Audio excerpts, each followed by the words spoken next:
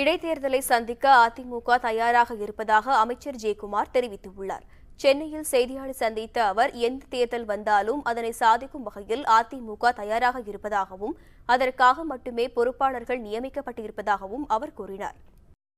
இடைத்தேர்தல் குறித்து முடிவு செய்ய வேண்டியது அனைத்து இந்திய அண்ணா திராவிட முன்னேற்ற கழகம் அல்ல, தமிழ்நாட்டில் எந்த கட்சியும் அல்ல.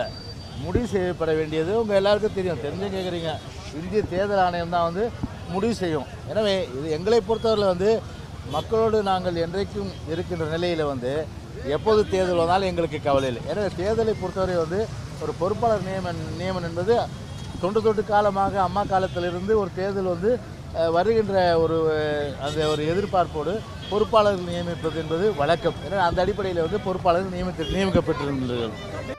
முக்கிய நிகழ்வுகளை அறிந்து கொள்ள காவிரி நியூஸ் யூடியூப் சேனலை சப்ஸ்கிரைப் செய்யுங்கள்.